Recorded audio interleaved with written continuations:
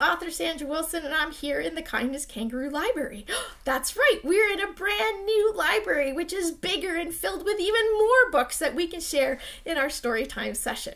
I'm so excited to share with you today's book, What's Shakin, Bakon? And Bakon is this pig that we've met before, so make sure you look up that other storytime session. This is another book by authors Janine Massey Landreth and Leanne Thompson. And this book is about a sock hop. But what's a sock hop, you say?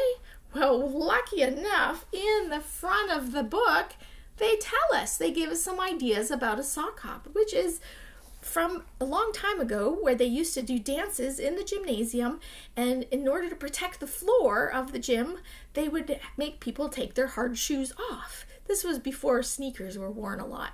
So they took their hard shoes off and they danced in their socks. So it became known as a sock hop. And at these dances, they would have live music or DJs playing music, and they would have a good time.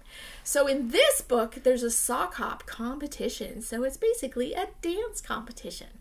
So let's find out more. Psst, guess what? Wakey, wakey, Bacon. Today is the day. It's time to grease up the hair for the Tootsville Sock Hop finale. Bacon is super excited. It's a very happy day at Tootsville Academy. Everyone has been busy practicing their rocking dance moves to win the special Golden Sock Trophy. It's now down to the last 3 dance teams. Tootsville Sock Hop.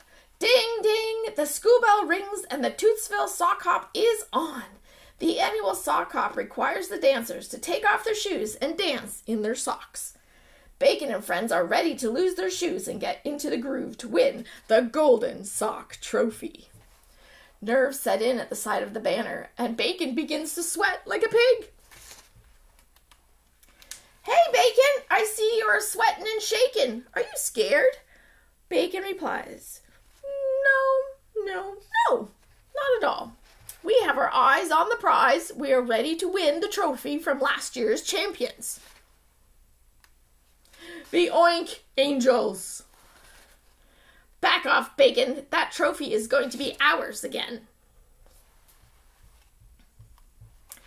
Welcome to the Tootsville Sock Hop. Who will be the winner? We've got this, the Pork Choppers.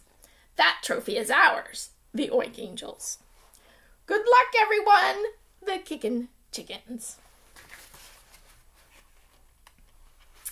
Last year's winners are first to dance. The Oink Angels are performing the Twisted Oink. Ah, oh no, Grizzle fell. Ouch, that looks like it hurt. Uh-oh, their focus is off. Ouch. They did not dance like the champions they were last year. The second dance team up, the Pork Choppers, doing the Greasy Pork Chop Hop. Look at that fancy footwork, and their booties are shaking all around. They're getting ready for their famous electric bolt move. Uh-oh, he's pointing the wrong way. What an amazing ending. Well done, Pork Choppers. Last but not least, the third dance team, the Kickin' Chickens, dancing the Boogie Bomb. Wow, look at those snazzy boogie-woogie moves. Jumping and twirling, swooshing and swooping, they're not missing a beat. Incredible. What's this? The Kickin' Chickens go out with a booty bomb. Spectacular job. And the winner is, who do you think it's gonna be? The Pork Choppers. The Oink Angels stomped and pouted. No fair. We should have won. That's our trophy. Great job, Pork Choppers, said the Kickin' Chickens with glee. Suddenly, Bacon says, thank you, everyone, but I think someone else deserves this trophy more than the Pork Choppers. I guess it wasn't our best performance either, whispers Grizzo. Bacon asks everyone, do we all agree? The Kickin' Chickens were the best dancers? Agreed. Kickin' Chickens, your talent, hard work, and positivity really shined on the dance floor.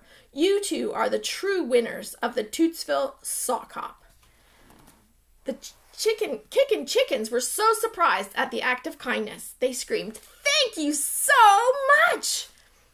Our dreams have come true. Let's all go celebrate our win together." They all realized that winning is the cherry on top of a milkshake filled with kindness, courage, big dreams, and of course, bacon. Isn't that a great story? I think it's so fun that they had a competition, and it shows you different ways you can respond to the competition. So even though you try, sometimes it doesn't always turn out. And sometimes you might lose, but stomping and shouting no fair isn't really appreciating the hard work the other teams have put in as well. Like the Kickin' Chickens, congratulated the winning team. They did just as much work and they deserve to win as well. It doesn't mean that they weren't any good. It just means that the dance that the pork choppers did was more appealing. That's all. But it makes us think about a story that we could create on our own, about a competition maybe that we were in. So did you put something in an art show? Did you have a competition, a team competition with a sport? Did you have maybe a chess tournament or a spelling bee? Something that maybe you were competing against other people. Maybe you won or maybe you didn't win. But we need to remember that winning or losing, as long as we're trying our best and doing what we can and enjoying ourselves, that's the most important part. Because sometimes we win, like the Oink Angels, sometimes we win and then sometimes we don't. So the next year they didn't win. Again, they just had a couple of mishaps that caused them not to dance as well as the other teams. It doesn't mean they weren't any good, because as it was, they won the previous year. It just means this time it didn't work for them. So how we respond to winning or losing is just as important as how we play the game, because we want to respect the judges, we want to respect the other teams and appreciate all the hard work everybody's put in. Of course, it's really nice to win, but we also have to understand a competition, there's only one winner, so everybody can't win. So I think that would be a great idea for a story, and if you share a story about a competition, I would love to hear it.